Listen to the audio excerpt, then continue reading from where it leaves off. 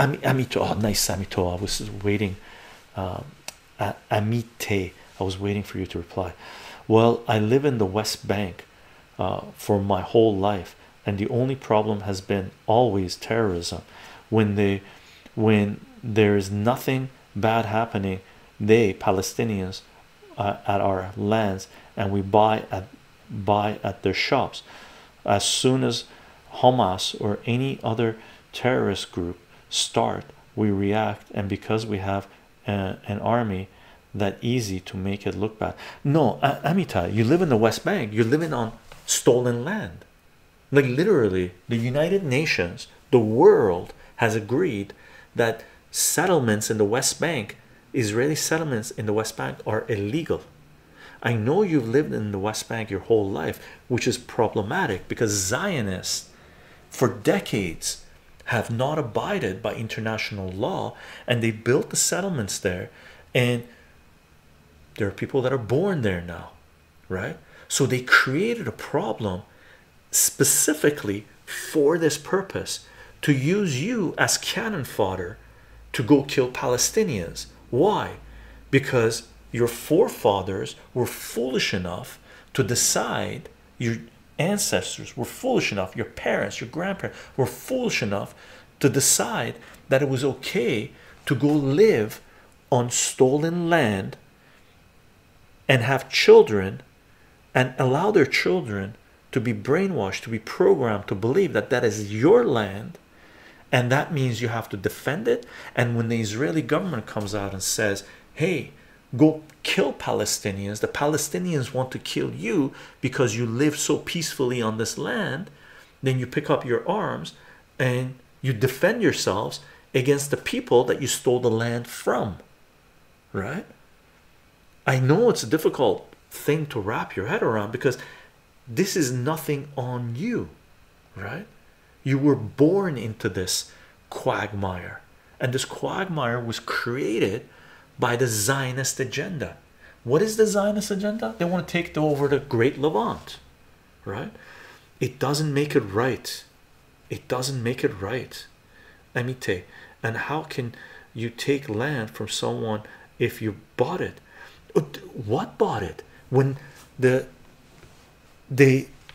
government comes and taxes the shit out of you, tears down your olive trees, brutalizes you, expels you, right?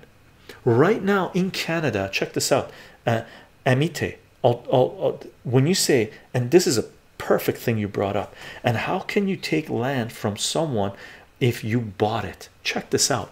Right now in Canada, Jewish organizations are selling land in Gaza. They're selling land in Gaza. They don't own the land. They don't own the land, but they're selling Palestinian land in Gaza because they know what the agenda is. Because the Zionist government, the Zionist agenda is to expel people from the land and say there's nobody living there, and nobody's living there is Israel owns it, controls it, so they sell it. And Canadian Jews right now are buying land in Gaza, and there's an incident where an Arab Canadian wanted to go to this sale to be able to buy one of the pieces of land in Gaza. They didn't allow him to go in there because he wasn't Jewish. So you bought the land, your ancestors bought the land, but what were the conditions set in place for your ancestors to buy the land? Were the Palestinians expelled and the government comes out and says, oh, nobody's living here, so we're going to put it up for auction, and only people that can buy that land are Jews? Look in your history. It's fucking dark. Amite, they don't pay taxes, and actually my tax money is going to them. Oh my God, you got to be kidding me. Amite, look into the history. Look, Norman Finkelstein. Can someone type the right spelling for Norman Finkelstein? Here's four Jews you should read: Gideon Levy, Norman Finkelstein, Max Blumenthal, Aaron Mate. I'll give you 5 Jews: Gabor Mate as well, Aaron Mate's father. Okay, 5 Jews. Read 5 Jews. Okay, okay, thank you. Fire. Okay, I work with them, I know. Do you know I live here, bro? Dude, you live in a bubble, right?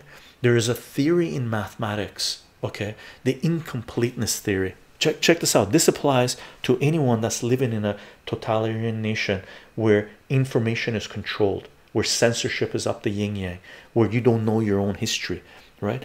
There's a theory in mathematics, it's called the incompleteness theorem, I believe, right?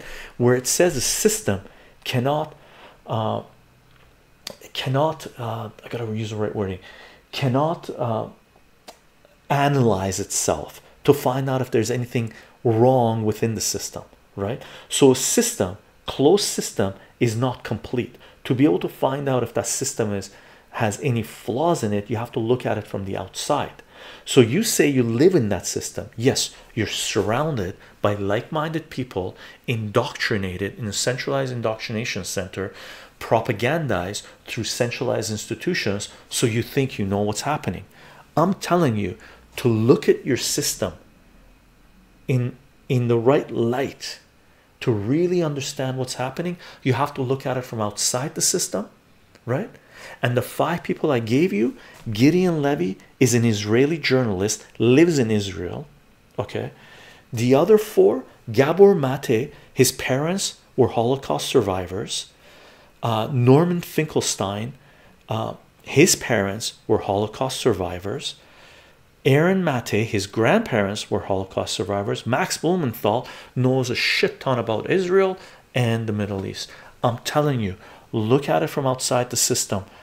I hope you see the light. I hope you see what's going on, because where you're going as a nation is fucking dark. It's darker than where the Young Turks went when they committed genocide on our Armenians, and it's darker where the Nazis went, where they committed genocide on your ancestors and others. Okay, wake the fuck up. You're doing an injustice to your ancestors that were genocided. They're rolling in their graves looking at you in Israel to what you're doing to people in Gaza, and they're fucking shitting on you. Okay, literally, it's vomit inducing. As an Armenian, as someone who has studied genocide, who has looked at what the Young Turks, the Ottoman Empire did to the Armenians, and having Jewish family members, knowing what happened in the Holocaust, I'm telling you, fucking dark. You guys are fucking dark. It is so fucking dark. Nazis and the Young Turks are rolling in their graves. They're like fucking Girl Scouts compared to you guys, man. It's dark. I'm going to read your comment, Amite. When you guys saying genocide, what do you mean? That we execute people, we systematically murder? You do more than that. You do more than that. Look into the history. Look into what's going on.